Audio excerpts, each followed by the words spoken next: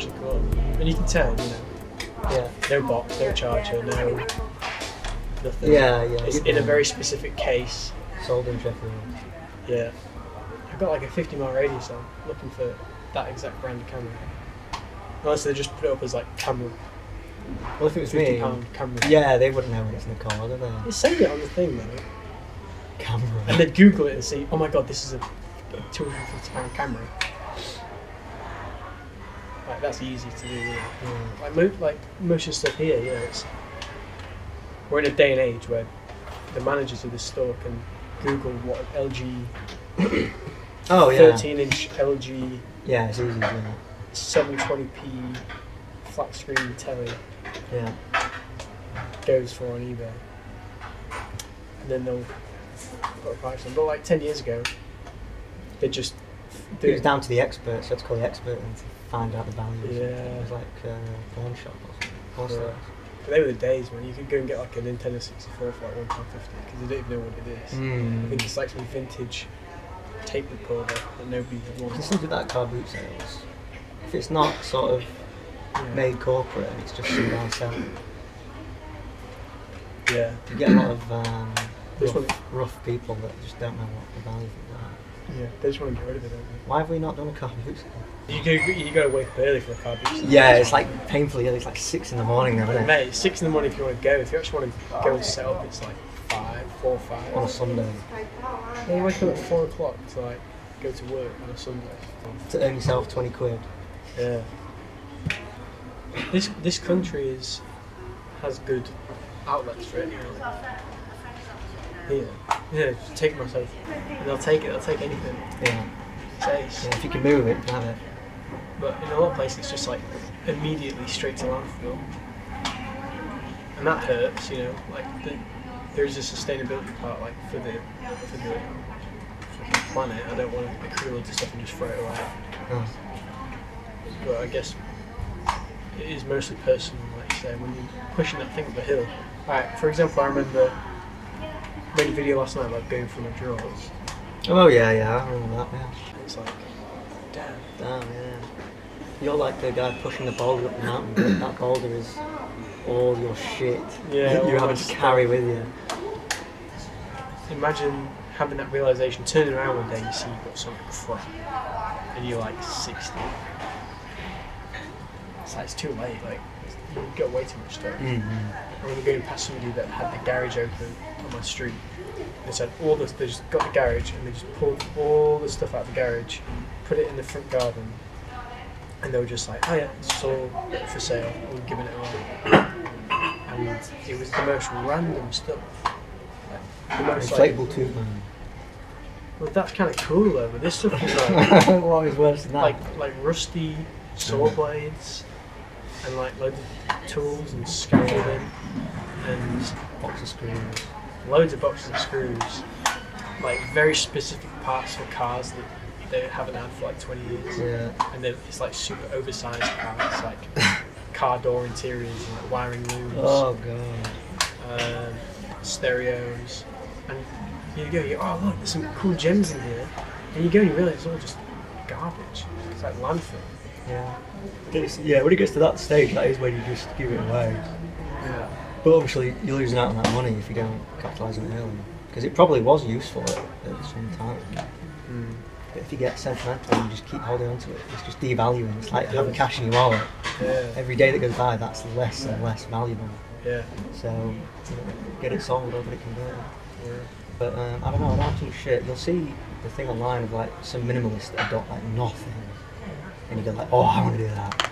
And you start throwing out some stuff and you go, okay, I got to keep that. Yeah. I got to keep that. And you just go, oh, fuck it, I'm nowhere near minimalism. I just give up. It gets harder and harder. Yeah. It does get hard. It's because it feels like a part of you, doesn't it? Like, especially like an old console.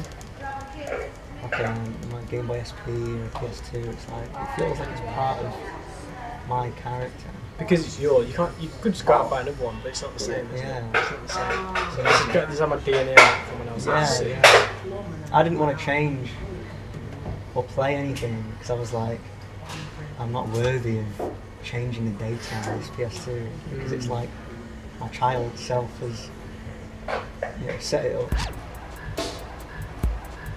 there's a caveat for us sitting here. If anybody comes over here, we'll invite them and try and sell them this massage chair. This massage chair that's like right there. Yeah. Kind of sus, and like it'd just catch fire. Yeah. Like heats you up. Yeah. But that's like, for me, that's like, you don't want, that's the exact part of your body that you don't want heating if you sat down. You want like Back. your back and your ass heating while you sat down. I don't want that. No, you get too hot, you get swamp ass. Well, it's like, Beamer. You get heat seats in the car. He's got like heated seats and I'm like, this is horrible. Like, Yeah. what the hell is this? Yeah. Yeah, I don't like that. And then he puts freezing cold on the feet. Yeah, the big one with the flowers. Ugh. Yeah. It's horrible. No. All my experience with heat seats in cars, men have it on like 1 sometimes, and then women had it on like 3 all the time. Yeah. Always had it warm all the time. But heat seats are just an invention for females in cars. Would you count cars as stuff, or is that a tool? Is a car a thing? I feel like it's pretty much said everything. We've said everything there is to say about cars. You never actually done with it. I mean, I guess you either own it at the end of it, or you've got to pay them to give you, to take off your hands, do you know what I mean? It's like a thing that nobody wants. It's all just like hot potato, you know?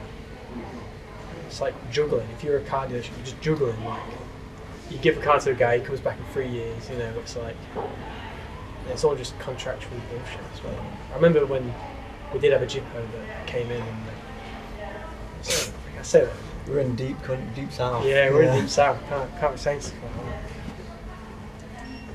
that. Yeah, anyway, this Jippo came in and it wasn't Brett May, but it was like, he had like a Brett May name. His name was like Stevie. like Brent Jones or something. Okay. Yeah, it was like something that you'd hear on a news report. Anyway, he had an M4. He had a, what's the colour code? You know that baby blue. Uh-huh. You know what I mean? Yeah. I think it was called, it's not San Marino, that's dark blue. It'll come back to me. Anyway, he had that light blue, like footboy blue, on his M4 convertible. And he brought it in for a service. It's like a warranty thing. And he's obviously paying for this with like some fake money on finance. Yeah, of course. And this is a guy who obviously probably owns a lot of stuff, probably a lot of chrome and glass and Versace rug floor in his bungalow or whatever, you know. And his idea of owning this thing is, I'm going to own it and pay for it with this fake money until you take it off me. And that was like his mindset towards It this. was fake cash, was it? Well, it's fake income, yeah. He's like avoiding tax and doing all this dodgy stuff. So anyway, he brings his car in for service, and we're like, well, you know, if we give him a service invoice, he might not pay it. You know? So it was a bit of a weird one, and we kept it on the back burner for ages. His car was sat in our lot for ages, and while they were figuring out what to do, how to deal with this guy, they gave him an M5 as a service car for like a week, let's say. A week goes by.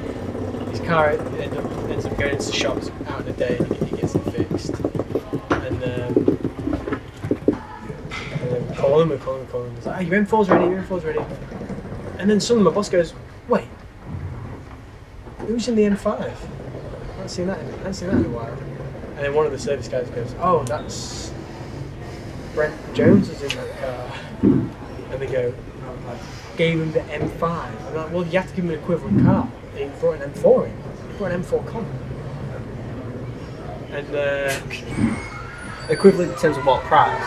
well, no, just performance. Really. It's like there's a few parameters. You know, it has to be Somewhat close. And I think we had like, I don't know, we had like an X5 for service. We had like an electric car. We had like one of each car, and the M car that we had at the moment was that M5. Yeah. It was the M5 comp in black, and it was specced out. It had like everything. Was that right? So once my boss realises like this guy's got a car, he goes he goes on a mission. So anyway, so he's tracking this car. He's tracking this M5. He's like, oh my god, he's in London. I'm like, what is he in London? Yeah. Fuck. And then we kind of forget about it for a day, and then my boss goes back to it, and everybody's like crying around his computer, and he's like, he's he's in the middle of the sea. He's like, wait, what do you mean he's in the middle of the sea? And then my boss is like, oh no. He starts calling people and I fuck off, do my own thing. Yeah. I get the story. He's in Amsterdam. He's driven the M5. He's ferried it to Amsterdam. He's ferried it. He's driven to Amsterdam. And at this point, he's not insured. If you loan someone a car for a week and they sign something, they have to bring it back. But you go, after this point, you won't be insured. So if you crash it, you're paying for it. But because we know that this guy's probably not going to be able to pay for it, what do? Do they ever call him and say, hey, look, if you crash that or if something happens to it, you're responsible for it. We're going to have you on the hook. Or do they just go, oh, we'll just smack another week's insurance on it, and if something happens, we'll just sign off and, you know? Why would we do that? Because...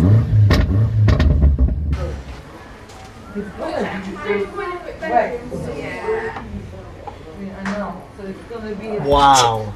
No way. Purchase them off the lines. Yeah, you brought it in. Yeah. It fits right in. You should buy second-hand stuff because fucking retail stuff is overpriced. Yeah, deliberately. It's crazy overpriced. It's like either rich guy tax or like stupid guy tax. Yeah. Oh, you don't want like a scratch on the underside of the item. 50% more. The richer you get, the more emphasis there is on quality over getting a deal or getting multiple things. I know it's more expensive just to buy one bucket of popcorn or whatever, but I don't want one. Yeah. So, yeah. And it's like, where do you draw the line between? It's a hell of a lot cheaper, but it's also a lot worse for you. It's worse for you, yeah. One of the things, like, you should skimp out on a few things in life. Like, I'll go for the cheaper jeans. Yeah. But you shouldn't be saying, I'll go for the shit fuel to put in my body. Yeah. Like, that's the thing that you should be prioritising. Yeah, for sure. You know, you won't be drinking muddy water if it's cheaper than clear water. It's like you in your restaurant, you're like, oh, I really want a steak, but it's too expensive, so I'm going to get a baked bean burrito. It's like, that's affecting your health now, you know? I think that's the one thing. If I was a rich guy, I'd eat so much better. Yeah, you accumulate money to get better health. Yeah. So yeah, don't drink muddy water. But put shit fuel in it. And steal from supermarkets. And steal from supermarkets. Keep calm and buy shoes.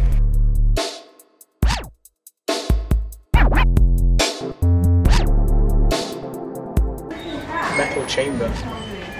And it's sterile, you know. Well, yeah, you get... Oh, you're still here? Yeah, is that right? What were your podcast about, can I ask? Yeah, right now it's about stuff.